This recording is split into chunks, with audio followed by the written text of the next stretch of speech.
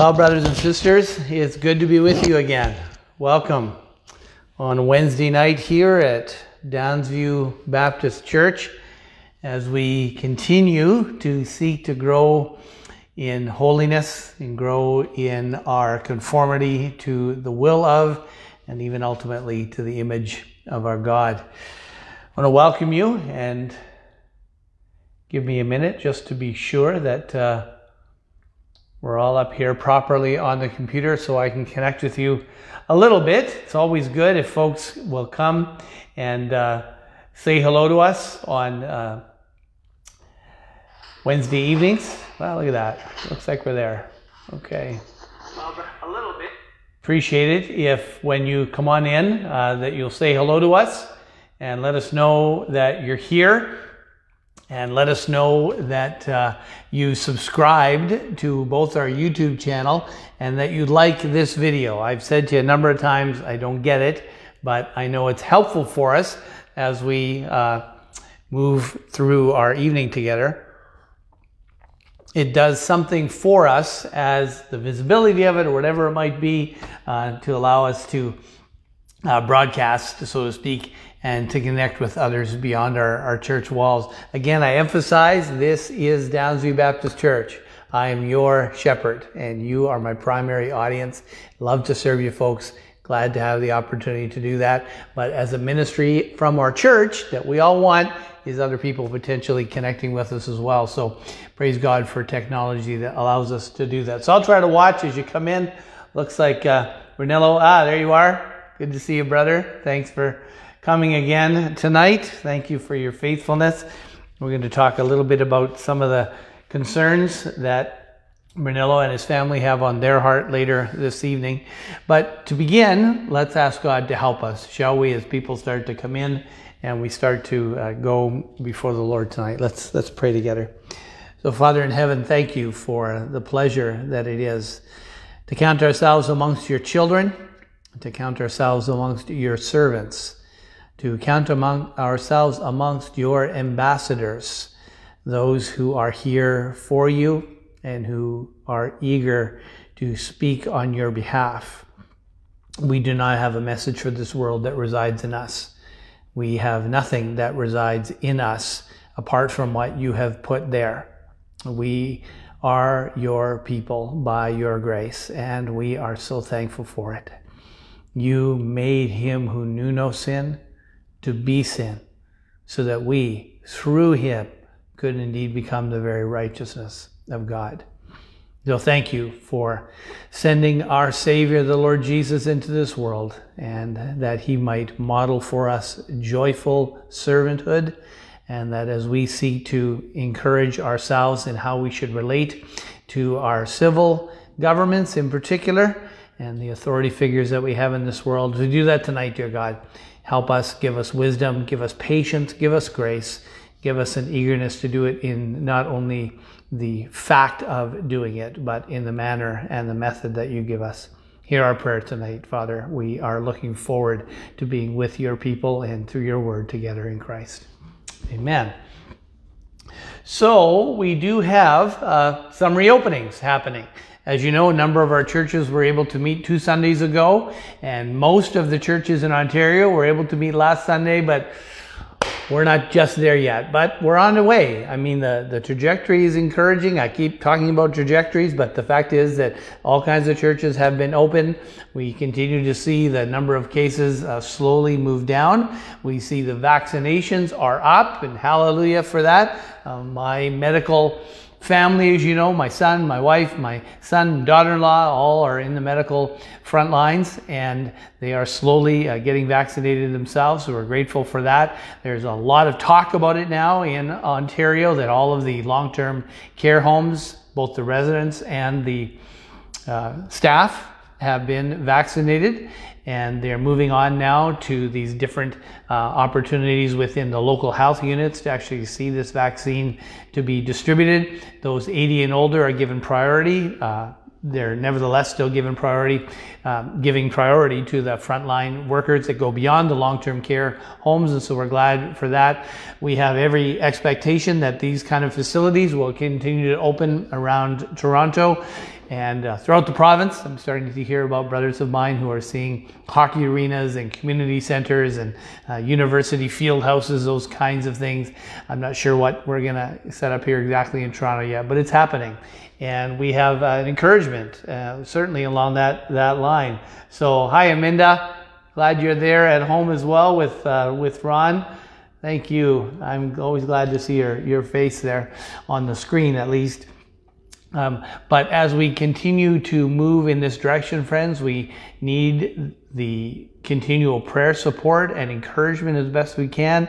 Elaine Davila, who is our medical officer of health here in Toronto. Of course, Dr. David Williams, who oversees the entire province. Elizabeth Tam, who sees the entire Health Canada project. And so be praying for them if you would in these coming weeks. It's exciting days. As you know, our services are only online then because we can't open yet. We aren't in person. 2 more Sundays at least.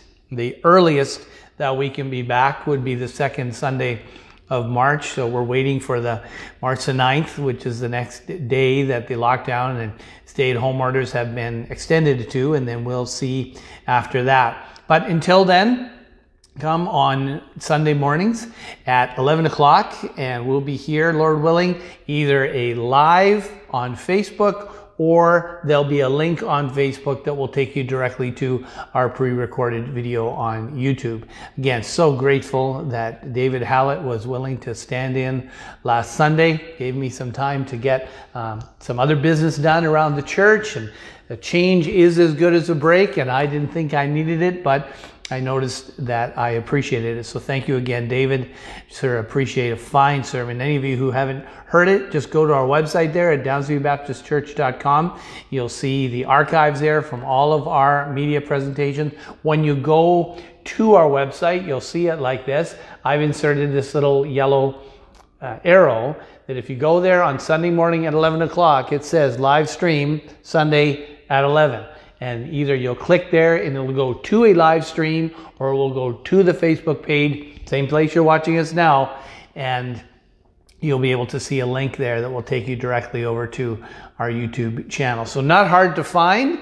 You can just go to our YouTube channel directly, or you can come on the church's website, but that's really the easiest place. We're trying to use that as a bit of a hub. Let's see, who else is here tonight? There is Grant and Bev. Your faithfulness is always encouraging. And there's Raph, our fellow brother in the Lord and one of our leaders here at the church. Thanks for coming, all of you gang. We're really glad that you're here. I'm just checking to see if there's anyone else. Looks like we're in good shape there. Okay. Not getting any panicked messages yet from folks who can't get on, but we'll see. Again, hit that like button. Glad that I think it looks like everybody there has done that. I don't know exactly what it does for it, but it's worth hitting. So that's where we are in terms of our online services and our Sunday mornings. Remember, we have had a pretty successful time immediately after our worship service with our little Zoom coffee time.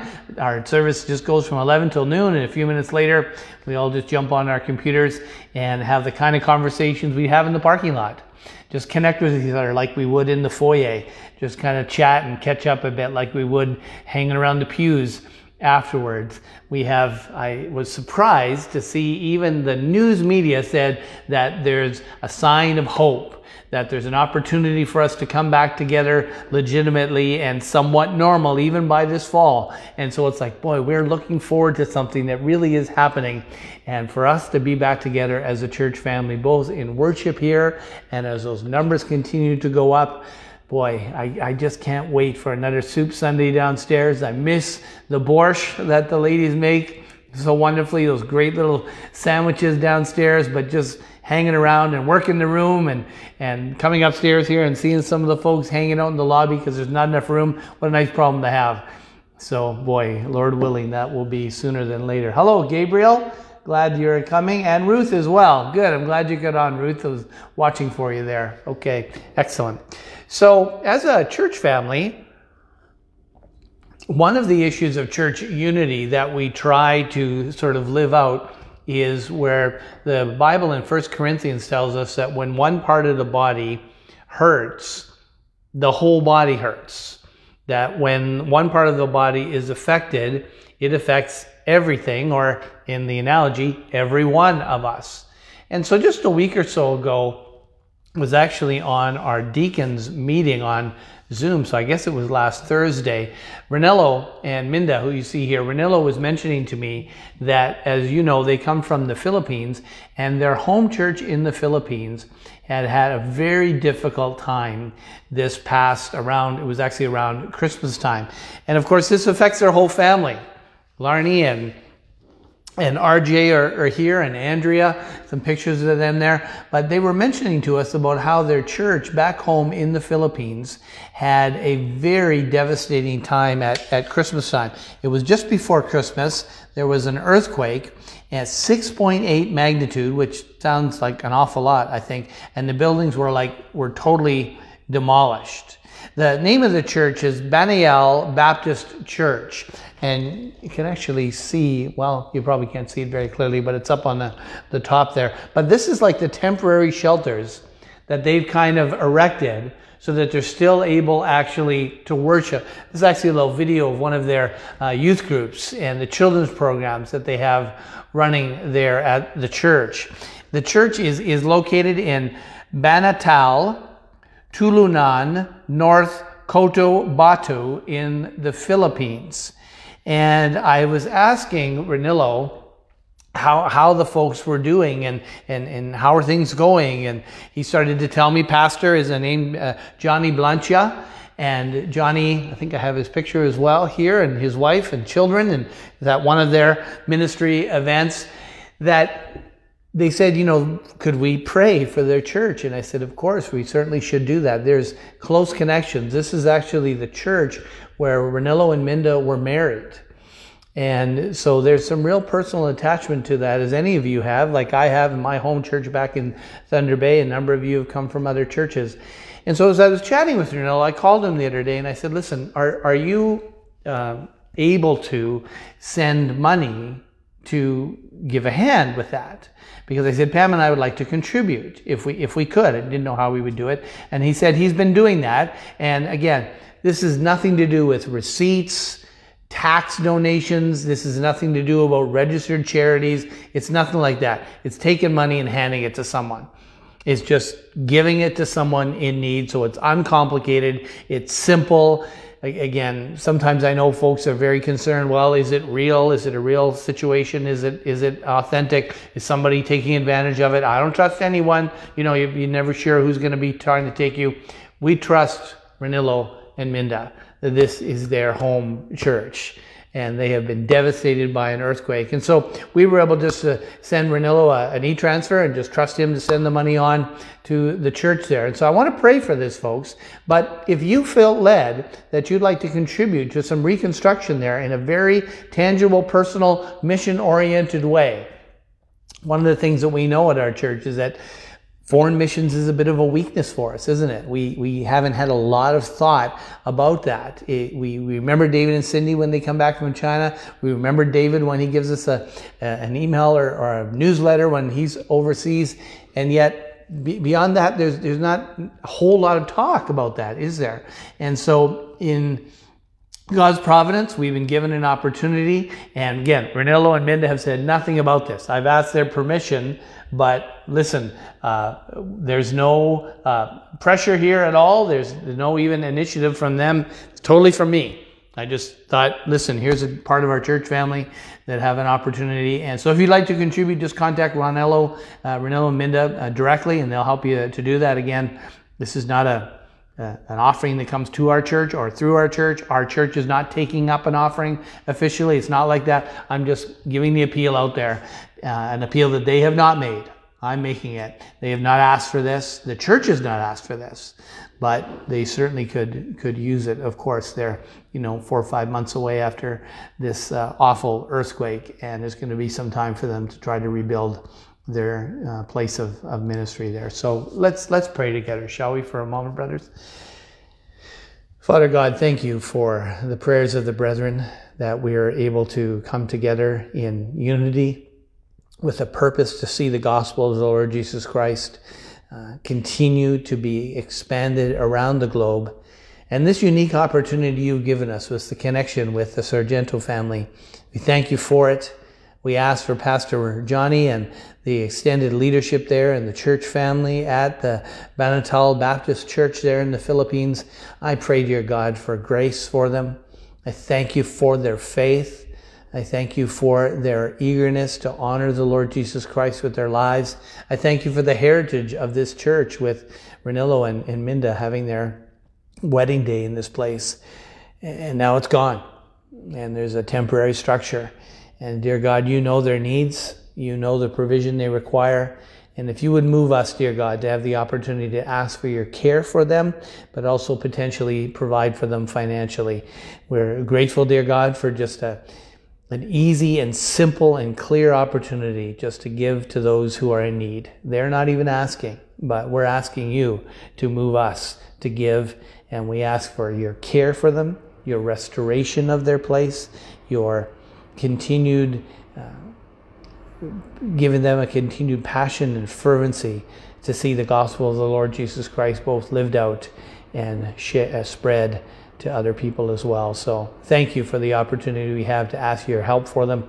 We ask it in Christ's name. Amen. Amen.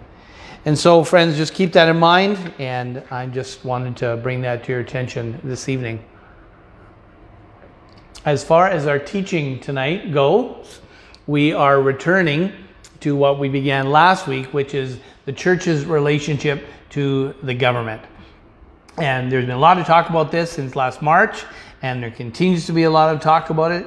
There is a pastor in Alberta who has actually been charged seriously and was given an opportunity to go back to his ministry with the provision that he would not again gather in the church. His lawyer was on quite publicly today saying that he breached those conditions essentially of his release, and he's been imprisoned because of it.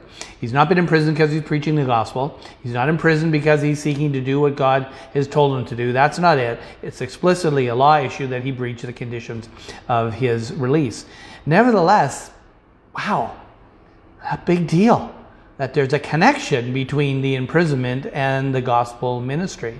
There's a number of folks, as you know, out in the Guelph area, down in the Niagara area, who feel very strongly that the government doesn't have the right to do this, that others have accused churches like ours of cowardice, that you're afraid of the government, you're afraid to be open, you don't understand the science. And we're quick to say, of course we don't understand the science. And what we're trying to do to bring some clarity to this is to say we must stay in our lane.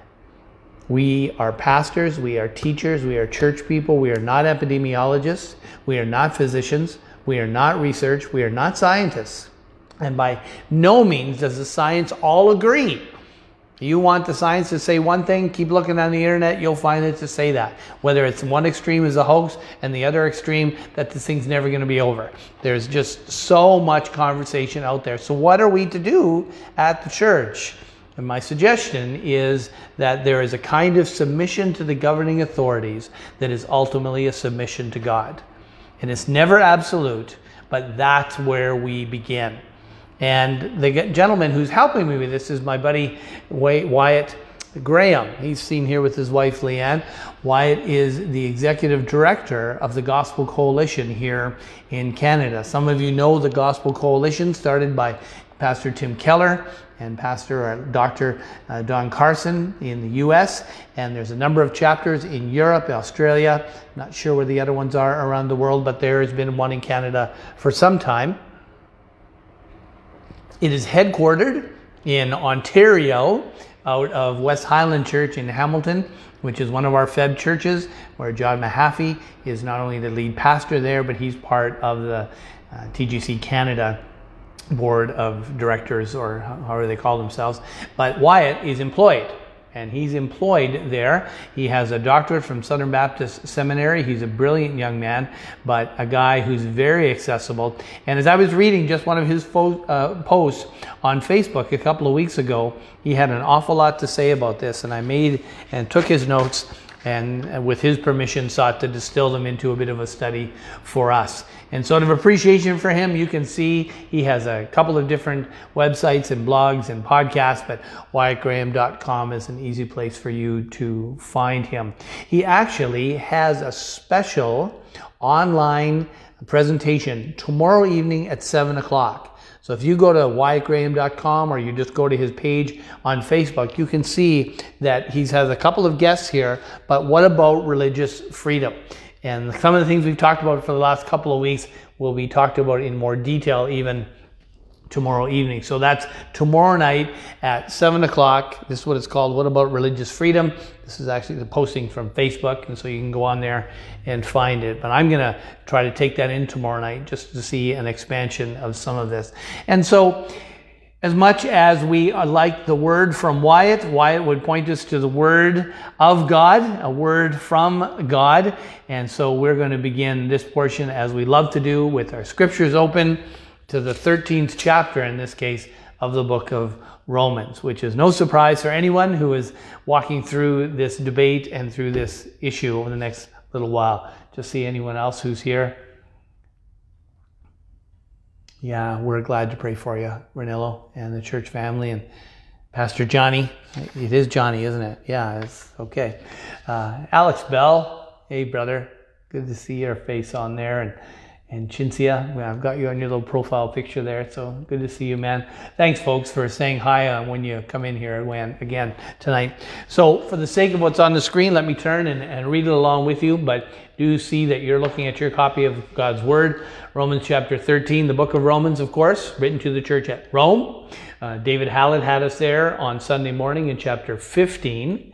I touched on chapter 14 in our preview this morning, and now we're in chapter 13. We're actually going to go back to Romans 15 this Sunday to see expanding on some of the applications that David so beautifully made for us this past week. And so we'll be in the book of Romans for a little bit here. Book of Romans, of course, as David mentioned to us on Sunday, is the book that God used to bring Martin Luther to himself, where he saw in chapter 1 and verse 16 that the just shall live by faith.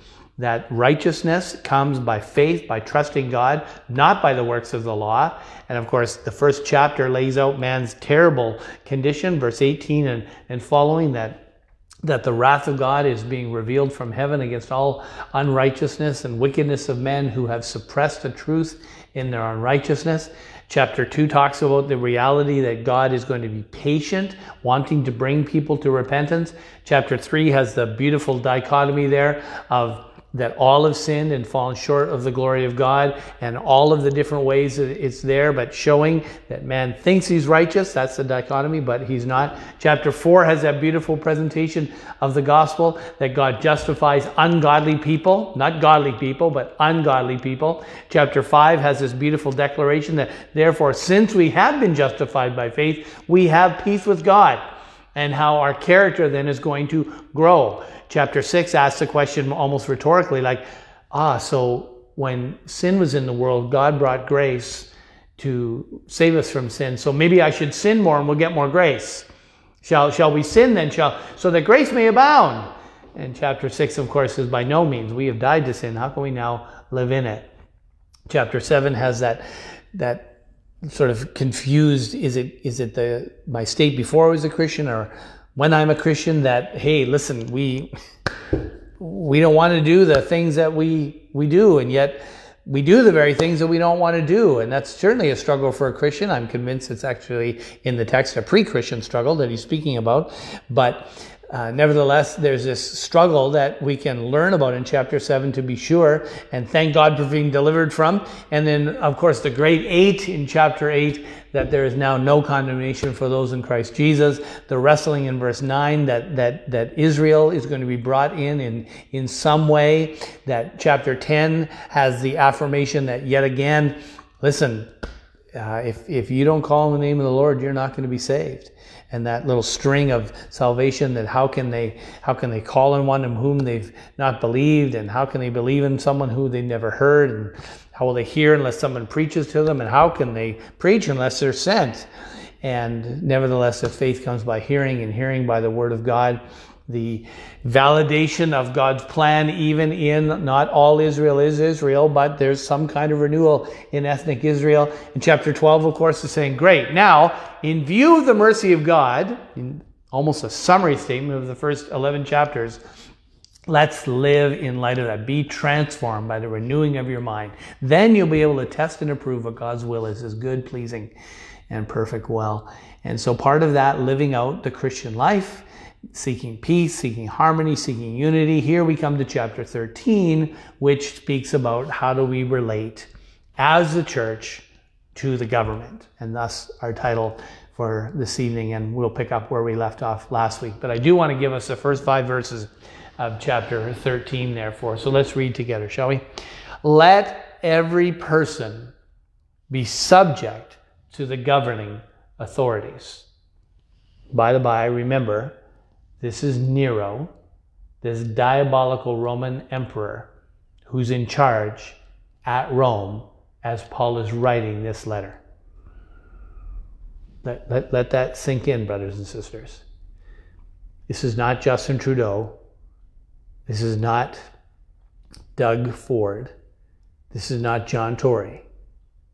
This is one of the most horrible people in the history of Christian persecution, who used to light his gardens with the burning bodies of slaughtered Christians, who would find amusement to have Christians slaughtered in entertainment for the masses. This is not Stephen Harper. This is not John Chrétien. This is not Pierre Trudeau. This is not people that come to our minds as previous leaders of our country. Brothers and sisters, the idea that the governing authorities now are so bad or so stupid or so incompetent or so out of touch, therefore we shouldn't have to obey them. The Apostle Paul is writing to a group of Christians who are being, not our little pretend persecution here in Canada. Let's face it, that's what it is, isn't it? None of us really know what that's like in our country. Certainly not like the audience of the book of Romans knew it. So we shouldn't obey because of the quality of our leaders. It's just removed immediately when you realize who the leader was when this was written to. So let's just keep that in mind. Let every person be subject to Nero. That's what he just said. There's limits on this. I know there's limits on that, but we don't start there. There's exceptions to the rule because there's a rule. You don't live in the exceptions. You can't have exceptions unless you have a base. This is our base. Subject to, submission to the governing authorities. Why would you tell us to do that? Because there is no authority except from God. And those that exist have been instituted by God. Now that's a pretty good reason. That's a pretty good reason. We should submit to the governing authorities because God put them there. God put the ones who are there. They've been instituted by God. Therefore, whoever resists the authorities resists what God has appointed. Well, sure. That just follows in the flow of logic. And those who resist will incur judgment. We don't like this. I don't like this. I don't like to be judged when I do wrong. I want to get off. I don't want to have any kind of conviction for doing something wrong. And we don't want other people to have conviction. It's wrong when we read about in the papers people being fined and people having consequences of breaking the law. But the expectation should be, as we read this, is that we resist the governing authorities. There's a judgment that will be incurred. Because the rulers are not a terror to good conduct, but to bad. Would you have no fear of the one who is authority? Yes. Well, then do what is good, and you'll receive his approval. For he's God's servant for your good. He's God's servant for your good. But if you do wrong, be afraid. For he, who is God's servant for your good, does not bear the sword in vain. For he is the servant of God, an avenger who carries out God's wrath on the wrongdoer. Therefore, One must be in subjection. One must be in subjection. There's a must be subjection to something, to someone, to some degree. One must be in subjection not only to avoid God's wrath, but also for the sake of conscience. Conscience is that little voice inside you. Conscience is that God-given instinct to right and wrong. And we want our consciences not to be seared, that we don't listen anymore, that there's no sense of right and wrong in us. We don't want to sear that by an ongoing pattern of disobedience, an ongoing pattern of disregard for God's word. We want to subject ourselves to the governing authorities to avoid God's wrath, and also so that we will grow in our understanding and even our instinct of right and wrong. Someone else? Pastor Johnny. Look at that. From the other side of the world. I'm not sure what time it is there, Johnny, but great to see you there, brother. Watching here from the Philippines. And Elizabeth, Raf's wife, is here as well. That's great. Thanks so much, Pastor Pete, for the prayers. God bless you, he says to us. So how cool is that, eh? Here we are on the other side of the world, brother, and we're chatting. We just got introduced to each other just a couple of hours ago. And so, yeah, I just think this is so cool. All right, and so remember, back at Christmas time, we went to Isaiah chapter 9 and heard that the government shall be upon his shoulders. When we say the governing authorities receive their authority from God, it's because the one who governs the governors, he's the one who's ultimately in charge. And so a couple of quick thoughts that we have that sort of help shape our conversation. Number one, the government is given for our good. Government is given for our good. The Bible says that as explicitly as it can. Chapter 13, verse 4, for he is God's servant for your good. That means these gentlemen are God's servants for your good. They are God's servants. They are appointed by God. I don't understand all that. I don't understand all the questions that I have, like Job asked almost before the Lord, going, you've got to be kidding me. This is a guy that you want running our country with the murder by medicine, with the horrible murder of the unborn, where the pretend definition of marriage you won't even recognize anymore? That this is a guy we want in charge of our country, Lord?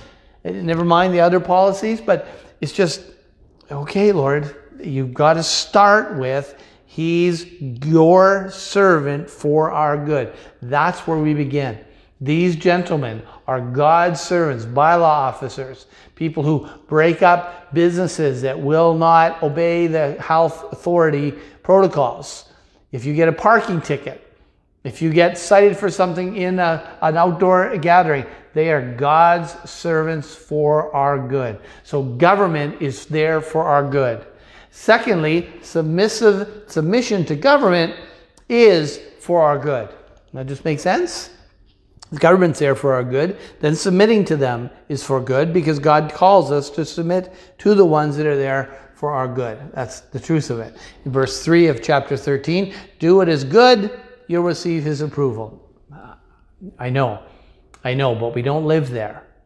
We don't live there. We don't live in the yeah, but what about? That's not where we live. We start with, right? And understand, we're building a foundation here of what's obvious and what's clear. Doesn't Alistair Begg reminds us that the main things are the plain things, and the plain things are the main things when it comes to our understanding of the Christian life.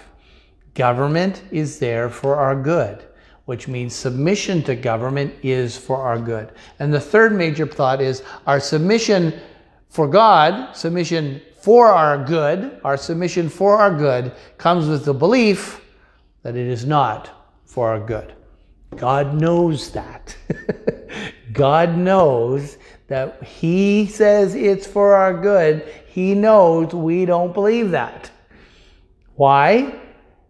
I know that. Why? Because he then says, submit to them.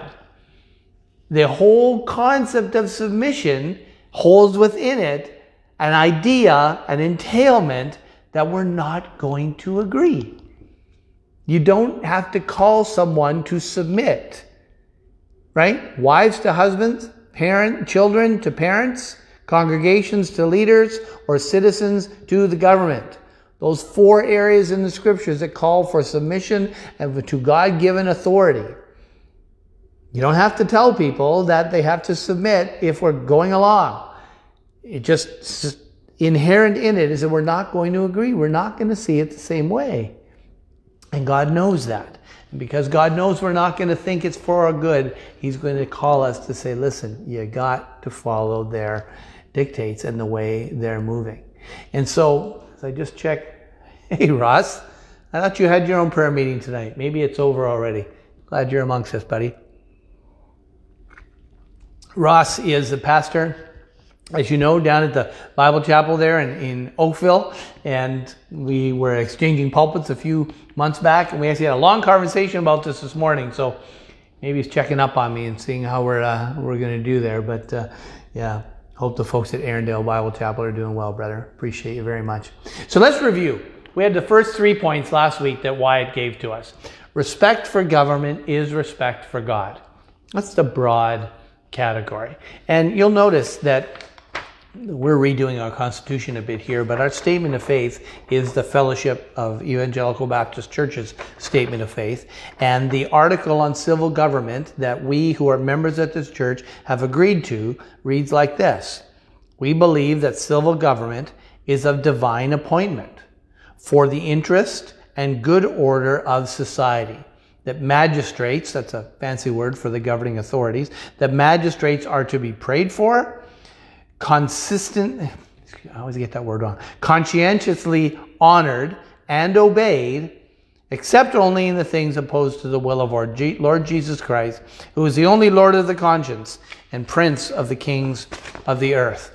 And so it's clear, even in our church, we begin with the same kind of premise. Respect for government is indeed respect for God. You remember the passage in Acts chapter 23? I'm just going to read that for you. I'm trying to move relatively quickly. But the passage in Acts 23, as the Apostle Paul is before the religious leaders in this case, and there's that interesting blend of civil and religious authority in those days. But the first 5 verses of Acts chapter 23, Paul said, "Brothers, I have lived my life before God in all good conscience up to this day." And the high priest Ananias commanded that those who stood by him strike him on the mouth. Then Paul said to him, "God is going to strike you, you whitewashed wall." Really gives it to him. "Are you sitting to judge me according to the law? And yet contrary to the law, you order me to be struck?" Paul's hot. And Paul's got some logic. Paul's calling for justice. Verse 4 says, "Those who stood by said, 'Would you reveal God's high priest?'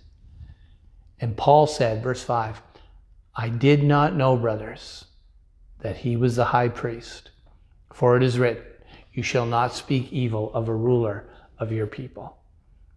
Now I realize that that's a quote from the Old Covenant scriptures, but the Apostle Paul brings it forward in the concept that there is a kind of respect that is due, submission to, respect to governing authorities, which is a respect for and a submission even to our Lord.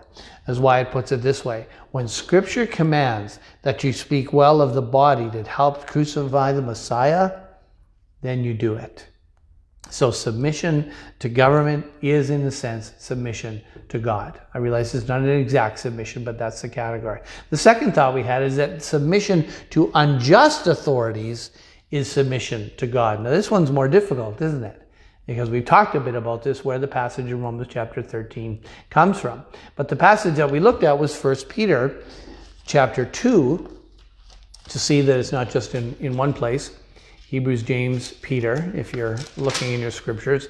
Chapter 2, verse 18, Peter says, "Servants, be subject to your masters with all respect, not only to the good and gentle, but also to the unjust." So here the authority is the given authority over a servant in a household over the servant.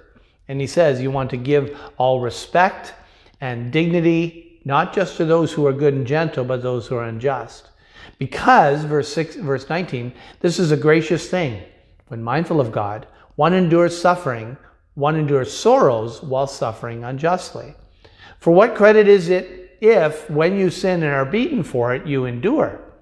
But if you do good and suffer for it, and you endure, this is a gracious thing in the sight of God. For to this you have been called, because Christ also suffered for you, leaving you an example, that you might follow in his steps. He committed no sin, neither was any deceit found in his mouth. And when he was reviled, he did not revile in return. When he suffered, he uttered no threats, but continued entrusting himself to the one who judges justly. And so the idea there was that submission to authority is submission to God. It includes submission to unjust authority, to difficult to submit to authorities that we don't agree with, to authorities that don't take the same perspective as we do. Does that sound like any authorities out there? Yeah, it sounds like most of them. Time and time again, we feel free to disagree with our politicians, and therefore we think at times we don't have to submit to them. And it's interesting that this comes in the time of COVID and questions of civil disobedience among churches and other things, of course, other institutions. But I was saying to some of the guys this past week, listen, the same reason that people don't want to wear their masks is the same reason that people do 150 in a 90-kilometer-an-hour zone. Because we live in a lawless society. We do not expect the police that are charged and paid and put out there to enforce the law. We don't expect them to. And in fact, when they do, they're the awful police officer gave me a ticket, right? The wonderful police officer let me go. So now the wonderful police officer is the lawless one who doesn't enforce the law. Not that they don't have some freedom to do that, and frankly, who isn't glad for that at times? But the horrible one is the one who actually enforces the law. But we don't expect that, and we don't see that, and so we don't expect consequences from breaking the law. And when we have those consequences, we think the one enforcing it is the problem. Instead, brothers and sisters, there has to be a sense that we're beginning with, I want to honor God by honoring the governing authorities. And the way I honor the governing authorities is being in submission to them, which is being in submission to God, even when I don't agree, when they are overtly wrong. Not just when I think there might be wrong. Not when we just have a difference of opinion. But the text there says not only in verse 18, not only to the good and gentle, but to the unjust. Which is a very gospel example of Jesus, who when he was reviled by the religious and civil authorities, he did not revile in return. When he suffered at the unjust hand of the religious and civil authorities, the masses of people screaming, crucify him, crucify him. When he suffered, he didn't utter any threats. Let him come down off that cross, let him save himself. He saved others, he can't save himself. Why doesn't he call Elijah? Why doesn't he call 10,000 angels, as the old song goes? Because the gospel is a picture of the innocent suffering for the guilty. The most unjust act in the history of the planet is the act that's the hinge upon which the door turns for our eternal salvation. When we surrender that Jesus has done everything required to get me into an eternal relationship with God, just lay yourself bare, friends, and trust him. Surrender to that fact and therefore to that person. That's the gospel picture of even submission to unjust authorities. Wyatt puts it this way. John Calvin and the magisterial reformers as well see this as a must. Submission to unjust authorities, because no one can be truly just in this life. Nobody's going to be absolutely just. So sometimes we seem to make that a condition, and it's saying, where are you going to find that? Where are you going to find a governing authority that's absolutely perfectly just? He goes on to say the opposite of not submitting to even unjust authorities is anarchy. Anarchy is worse than an overbearing government. And we know that because that's how the scripture lays it out. And so the third part here is that the church is called to submit to the state. That's a fact that's clear.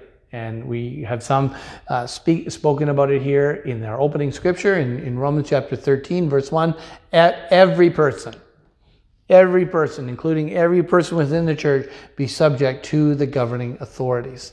I love how I hear Wyatt reminding us that we already realize that the government, and we recognize the government, has every right to call us to be in submission to electrical codes in our buildings, to the fire marshal and the building capacities that we have, to the food preparation in our buildings. If you have a kitchen, you have to have certain fire exhausts and fire suppression if it's at a certain level. You have to have certain kinds of equipment that are CSA approved. You can only cook under certain conditions, and you must store it in safe conditions. We realize that the issue of fire alarms and potentially fire suppression systems in some place, the government gives us laws that we submit to about that. We recognize that they have every authority to speak to us about RevCap, and that we file our proper paperwork. I know we don't pay tax like other places pay taxes, but the fact is that there's a connection to RevCap, and we so appreciate Emmy and Colleen and Andre and Florence, those who help us to see that those things are prepared and filed properly. We understand our charitable status here, that we can actually have tax receipts given at a church. And we know the government, of course, can govern and call us to submit to how that needs to be done. The issue of payroll deductions that come off of my check and Iris's and others who work for us every once in a while, we know that the government has every reason to do that. And not every church, of course, has a property tax the same way as you have a house, but places that rent buildings or that build buildings, especially in a place like Toronto where you can't build a church and expect to be tax exempt anymore. The property value is just too much. And the way you can do it here in Toronto is to take over an existing church, or you can rent a place and you just rent it as if it's a dance studio or a community hall. It doesn't make any difference now. But you know, when we say the government has every place to call us to submit to them in all kinds of areas. Wyatt puts it this way: God gives the government of mankind authority over all of us, Christians or not. They can arrest you. They can punish you for evil. Anyone who breaks the law, and there's an expectation that the government is not overstepping when it's enforcing the law of the land, whether you're a Christian or whether it's just a secular person. So you submit to the government is a submission to God. A submission to unjust authority is a submission to God. God has every right to call the church to submit to the state. And number 4 tonight, God protects the church through the state. God even protects the church through what happens within the state. Again, verse 3 of Romans chapter 13, would you have no fear of the one who is in authority? Do we want to see that as we live out our Christian lives and we conduct our Christianity, that we don't want any fear of the governing authority? Then do what is good and you'll receive his approval. That's every expectation that we have, exactly that, right? That if we want to have the approval of the state, we seek to follow and submit to the state. And let's face it, we here at Downsview Baptist Church have made a concerted effort that we haven't made for a while and say, hey, look, we got to have our fire plan up to date. And Catherine has been so much help to us, and a number of folks have come in to repair things, and we've had other agencies in to actually do it professionally for us. We've had documentation up. I look around here and there's a firebox there, and there's new signage over the fire alarms and the signage to see that we're physically distant in terms of COVID, and we're constantly getting our chairlift insured and checked twice a year. We make sure that we have our grounds kept in good condition. Before we put the sign out front, we made sure we talked to the whatever the bylaw people are in Toronto, that it's in the right spot. We have a permit to do that. When we did the renos in the building here, we knew we had to have a building construction permit, I guess. I'm not sure what those are called. We had to do that. We knew that. And we're scrupulous about that. And we're getting even more scrupulous. When we find areas that we've fallen short, we're doing that because we realize, good, everything goes fine. The government protects us. We are cared for by the state when we submit to the state. When we fail to do that, when we go against them, then we expect the government not to protect us, but discipline or come against us. So again, big pictures, but that's the reality of that. Wyatt puts he has one note here that says this: any assumption that the church forms a bubble that is free of the state, it incorrectly understands God's ordination of the magistrate. They organize our life here below. They can't control our spiritual regeneration, nor our freedom to love or to pray. Those things only belong to the kingdom of Christ. But while we live in the flesh, God protects us against anarchy through the state, even a state that we may, or authorities that we may disagree with. He puts it this way. Oh, that's the text I just read. Even states that we disagree with. And so the idea is that we're protected in that submission, which is ultimately to God, even if it's unjust, and that there's a sense that we actually have a level of protection because of that. The fifth thought is that God guards our hearts from hypotheticals. Excuse me. I would take the whole evening just on this one. Graham has this wonderful phrase, whataboutism, right? And some of you have heard me say a number of times, it's the yeah, but what about response. And that's exactly the response he's giving us here. And let me read you a section here. Whataboutism says, but what about the Nazis? Whenever the most extreme is cited to make sense of a lesser situation, then something runs amiss. Whenever an extreme is cited to make sense of a lesser situation, there is something wrong. See what he's getting at here? It's like, well, so you're saying that we should just submit to the government no matter what they say. If they tell you to jump off a bridge, you're going to jump off a bridge. They tell you to smack your partner around, then you're going to do that. They tell you you can't do this for your children, then you're just going to do whatever they say. Friends, that kind of desperation just shows the insecurity of a position that's trying to be put forward. And sometimes betrays the fact that we really are standing on a clay foundation rather than concrete. The whataboutism, the extremes, what about this, what about this, what about this? You know what's going to happen. That's the other one. It's the slippery slope argument, right? It's the what about might happen if we don't do and we don't do. And there can be this whole sense that, you know, if we don't stand up now, we're going to lose all the protections we have in the state. Friends, there may be a lot more people who are omniscient than I am, but I just don't think we can call it like that. People have to operate according to their consciences. I appreciate that, and I want to grow and understand that, as Romans 14 we'll talk about. But in the short term, when you just stare at this, that again, I love how Wyatt puts it.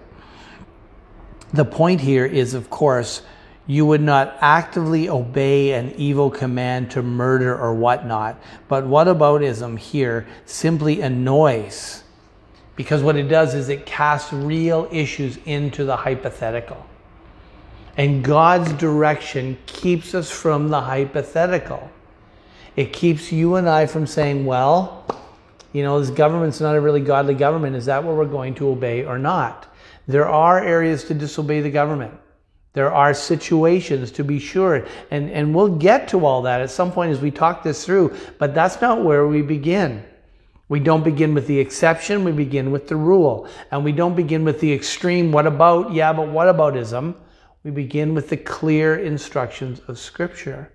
And we trust the God who has clearly given us these things, even when we don't get it, when I don't understand it, when I don't see the point, when I'm certain what they're doing is wrong.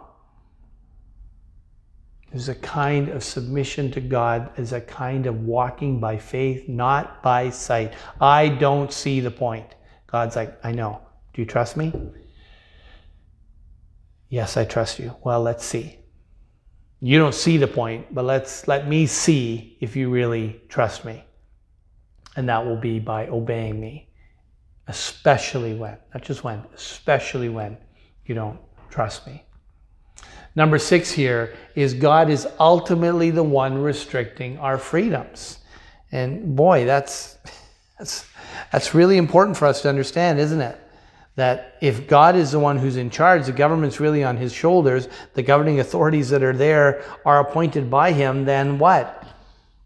Then it's ultimately the restriction comes from our Lord. And that's what he says again in Romans chapter 13 and verse 5. Be in subjection not only to avoid God's wrath, who's ultimately restricting us, but also for the sake of conscience. Wyatt reminds us, excuse me, sorry gang. It's a great mug, Emmy. Thank you. Wyatt reminds us, our Canadian government is within its charter right to restrict our freedoms. As individuals, we cannot actively disobey civil laws like speeding, parking lot rules, etc. Now, we've touched on this a little bit already. But there's a reality that the restriction is ultimately coming from God.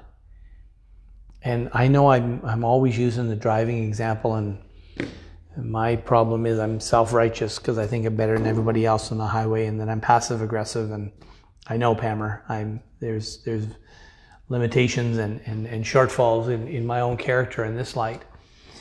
However, you don't leave off one just to get, because the other isn't perfectly done. I've got to do a better job at not being so self-righteous about that and so passive-aggressive at times. At the same time, there's a law that the speed limit on the 401 is 100 kilometers an hour. And Ark and I talked about this a while ago, and he reminded us how we were talking about, look, the fact that someone else is sinning doesn't give us the right to sin. Because that's the argument in driving. Well, you just need to go with the flow of traffic or you're not going to be safe. You know, the Lord who told you to obey the governing authorities is the same Lord who knew you'd be driving on the 401 with 99% of the people flouting the law. Most of the Christians that I know and talk about giggle and say, yeah, I don't obey the law. Well, you don't say it that way. You say, well, I only go 10 kilometers over because the cops let you off for that. Wow.